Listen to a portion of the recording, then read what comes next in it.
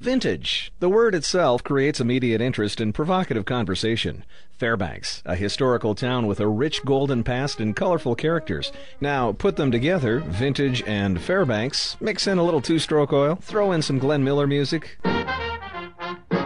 Hundreds of passionate racers and spectators, a beautiful spring day on the Chena River, and you have all the ingredients for a truly memorable one-weekend event. It's the 7th annual Fairbanks Tired Iron Vintage Snowmachine Race, which draws people to Fairbanks from all over Alaska and from as far away as the Midwest and East Coast. Welcome back to a time when Bill Egan was the governor, when nobody in Fairbanks locked their doors and a gallon of gas cost just 48 cents, and when companies like John Deere, Harley-Davidson, and Montgomery Ward's made snow machines.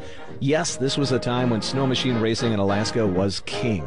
If you weren't part of Fairbanks, Alaska in the 60s and 70s, it would be impossible to fully appreciate the flavor of it all. But for those of us that made Fairbanks home during those years, the big earthquake, the flood, the pipeline, and all the other events that made Fairbanks, well, Fairbanks, snow machine racing was a huge part of it all. It was an era. But don't take our word for it. Just ask 90-year-old Ray Mackler, or 91-year-old Glenn Despain, or 93-year-old Urban Ray Hoy, who look forward to this race more than anything all year. It's the least we can do for these Fairbanks pioneers.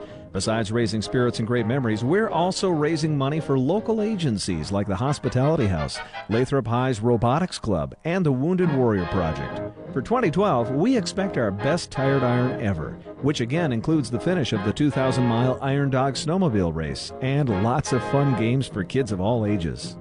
So for those not fortunate enough to have been a part of this colorful winter event of Fairbanks Past, this is your chance to experience it. For those lucky enough to have been part of it, it's what they look forward to every winter, the opportunity to relive it.